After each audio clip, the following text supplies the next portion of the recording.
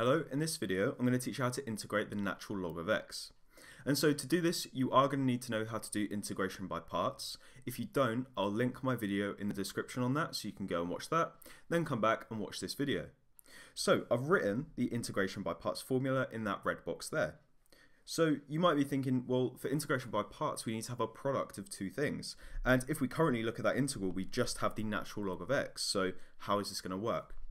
Well, we could actually write the natural log of x as 1 multiplied by the natural log of x, okay? Which sounds obvious, but from doing that, okay, because that's what it is, we now have two things, and we can set one equal to u and one equal to the derivative of v.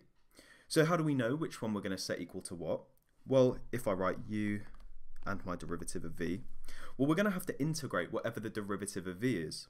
So obviously I can't set that equal to the natural log of x because that's the whole point of this video. We don't know how to calculate the integral of the natural log of x, which means I'm going to set u equal to the natural log of x because I can differentiate that. That just goes to 1 over x. And the integral of 1 is just x, so that's pretty easy to do. So that's my u and my v dash. So let's calculate the derivative of u. Like I said, that's 1 over x. And the integral of v dash, which is 1, is just going to be x. So from here, I can use my integration by parts formula, which is in that red box there. And in fact, I'll bring it down just so it's not covered. So I'll bring it here.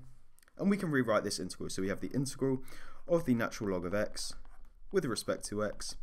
Well, that's going to be equal to u multiplied by the derivative of v. U multiplied by v.